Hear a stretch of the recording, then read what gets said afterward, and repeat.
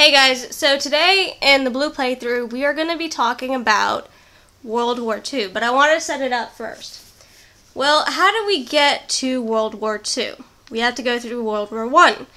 And for those who don't know, World War I started July 28, 1914. Now what caused the war was a Syrian splinter rebel group decided to kill the Archduke of Austria-Hungary. His name was Franz Ferdinand. They shot and killed him, and his wife Sophia. And when the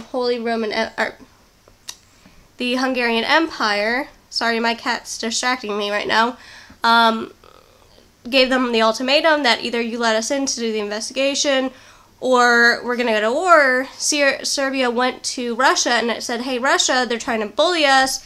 Will you help us?" Russia said, "Of course." And then it dragged Britain and France into it because they had secret alliances, and it then dragged Germany into it. So it started July 28, 1914, and lasted until November 11th, 1918. Now, the war was the first modern war. This is the first war where we start to see gas, where we start to see machine guns, and that's why the death toll is so high in this war, because it had things that we never saw before.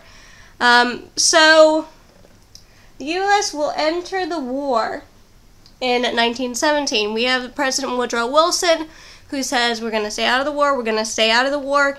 Now, why does the U.S. enter the war is because of a telegraph the British supposedly intercept from a German, I think it was an ambassador, Zimmerman. It's called the Zimmerman Telegraph, where it says to Mexico, "Hey Mexico, if you help us by invading the U.S. and keeping them from entering the war, we will help you get back the territory you lost to the U.S." Well, before that, a lot of people sided with Germany. They sided with the Axis powers, and they wanted to enter in on the side of the Axis. And that's because a lot of people did not like the British still. And when the Zimmerman Telegraph came out, a lot of people decided, no, we want to fight against the Germans now. And names of streets that were German were changed. Sauerkraut was actually called Freedom Cabbage. There's stories of dachshunds being killed because they were a German dog.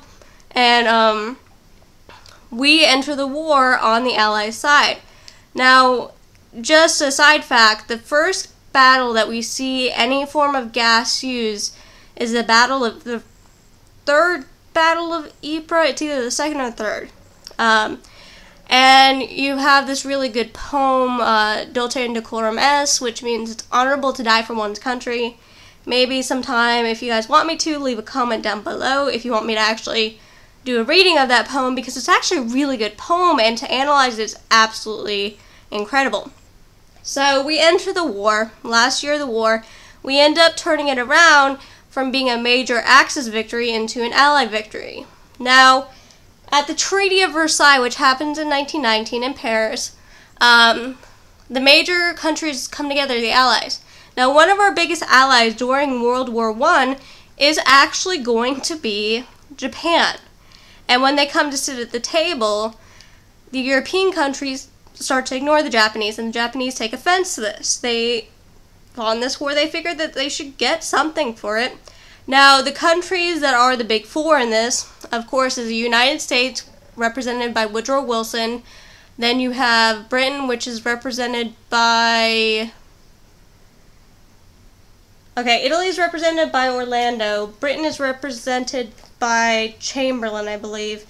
France is Descartes. Hold on. Good thing I have internet on my phone. Representatives. During VRSAIL.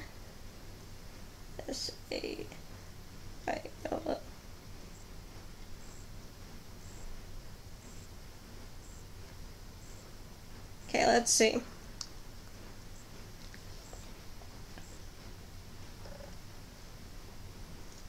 Okay, so the big four. The United States is represented by President Woodrow Wilson. Britain is represented by Lloyd George.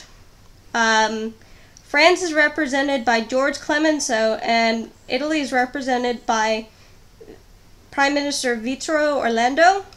So the Big Four, they come together. Now, Woodrow Wilson had already come up with his 14 points, saying, look, we shouldn't punish Germany. We need to create a League of Nations where we have this international organization to stop any major war from happening like this again, and all these other things. And the Big Four listened, but they didn't really listen because they blamed Germany. You have to realize, before this, you always had France and Germany fighting. And the only time France actually has a straight-out victory against Germany is in the Franco-Prussian War of 1890, I want to say. Right before the Dreyfus Affair. Let me check the date. Franco.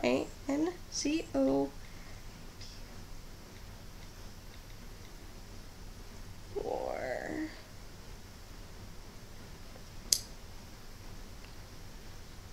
Yeah, I'm sorry, it's 1870. That's the only time you see a major victory. The Dreyfus Affair starts around the 1890s.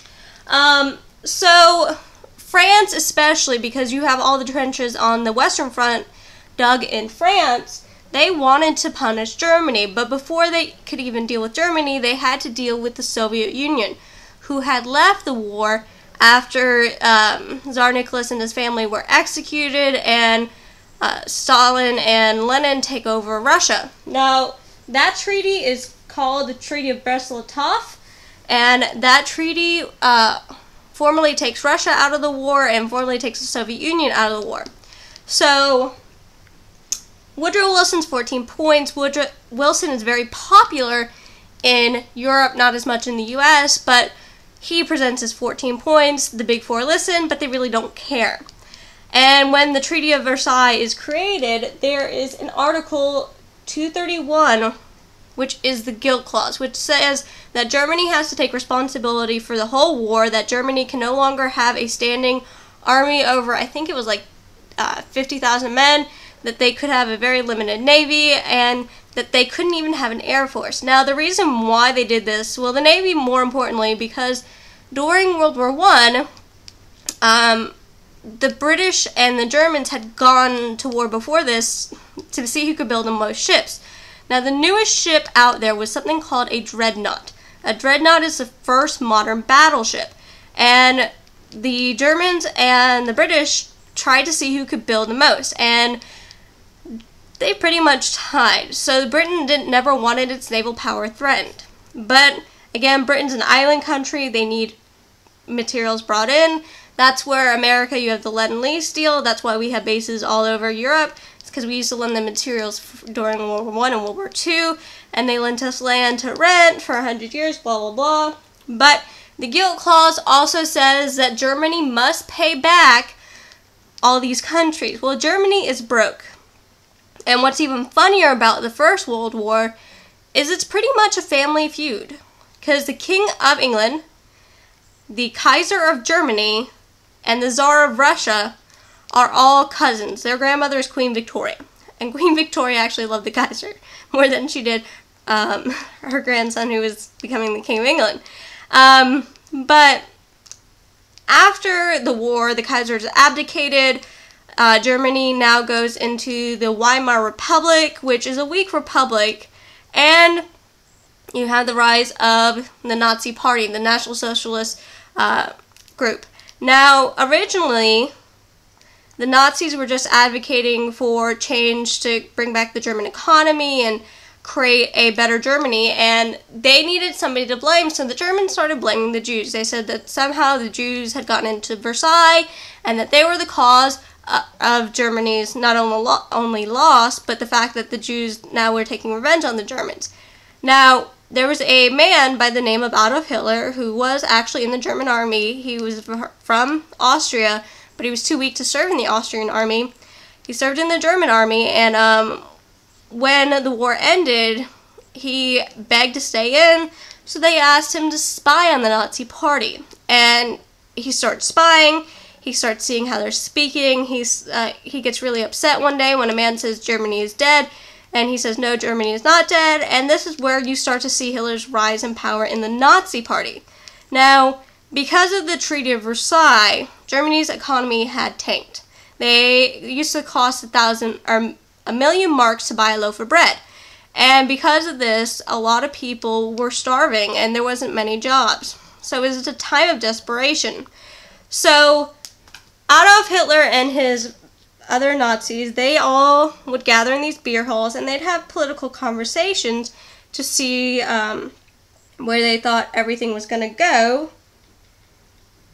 And